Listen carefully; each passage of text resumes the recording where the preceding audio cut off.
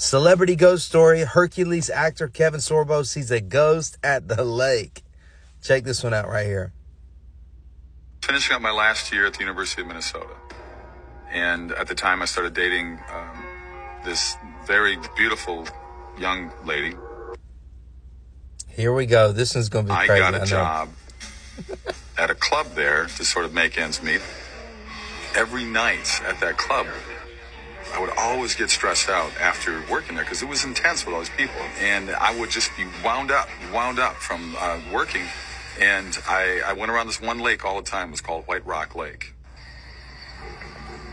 It would just feel good just to drive around there and just relax and listen to the crickets out of the windows and just hear the water sort of lapping up against the shoreline.